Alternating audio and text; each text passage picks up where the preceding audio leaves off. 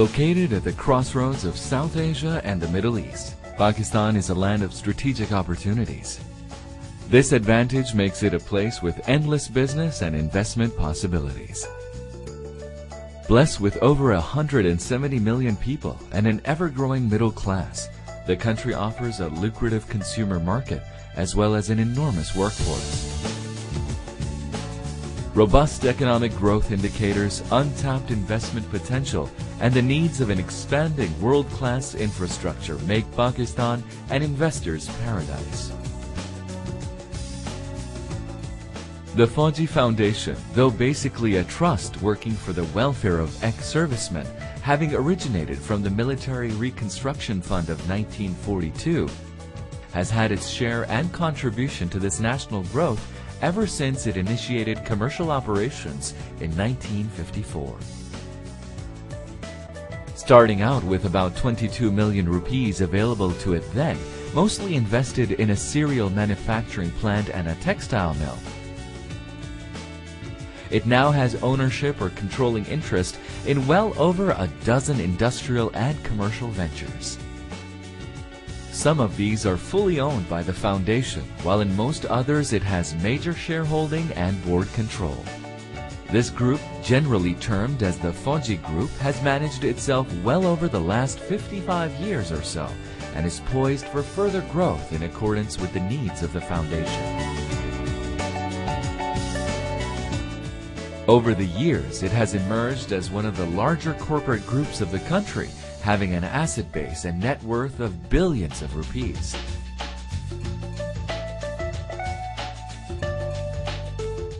In fiscal 1954-55, the foundation earned just about 300,000 rupees. Now, over half a century later, the foundation by itself receives billions, whereas the Fauji Group as a whole earns many billions more from all sources.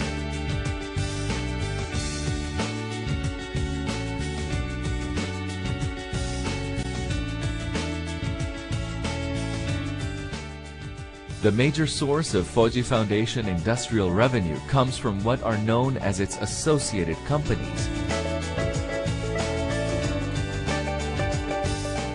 Here, the foundation has major shareholding and board control. Some of these have been sponsored by the foundation. Many of them are listed at the Karachi Stock Exchange. They represent the industrial corporate face of the foundation.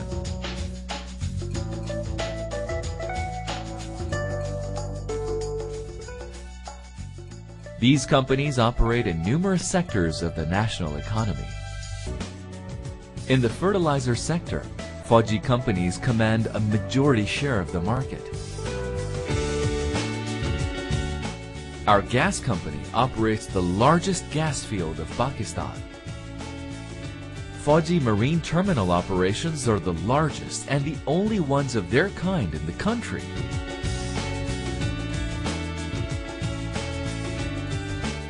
Besides, we have stakes in the power and cement sector and in securities. The Pakistan Maroc Phosphor is a joint venture of Fauji Foundation, FFC, FFBL, and a Moroccan government entity.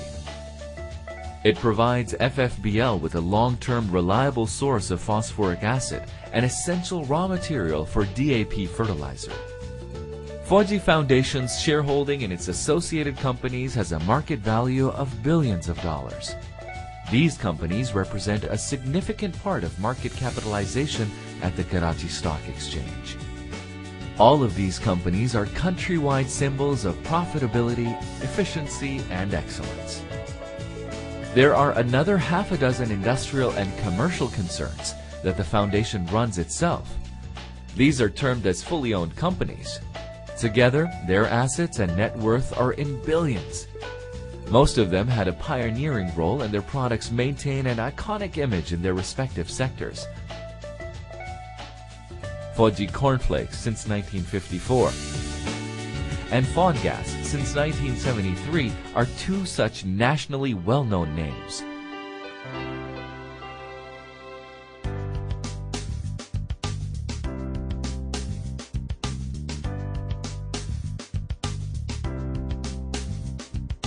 The number of ex-services beneficiaries is in millions that constitute a significant percentage of Pakistan's population.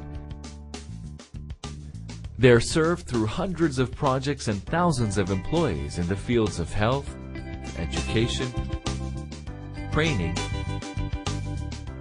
and employment, consuming a very large chunk of the Foundation's earnings. Owing to a consistent pursuance of an unchanged mission, the Foundation has emerged as one of the largest welfare industrial organizations of Pakistan. With such a responsibility, the Foundation has no choice but to grow and keep earning. Fauji Foundation's growth has been built upon a solid value system of financial and business ethics and corporate responsibility. The Fauji Foundation does not default, pays all its dues, invests in well-regulated sectors only, does no speculative business, has no donation receipt system in place, meets all the needs of its welfare operations from its own resources, and is manned by a management dedicated to further the cause for which it was set up. Investors queue to partner with it and most readily trust its board control. Amongst the business houses of the country, it is a byword in reliability and dependability. The Foundation seeks to continue growth in its commercial and industrial areas so as to keep ahead of the increasing demands of the welfare of its beneficiaries. Its vision is to be a role model welfare industrial organization that takes pride in saying that it is earning well and it is earning to serve.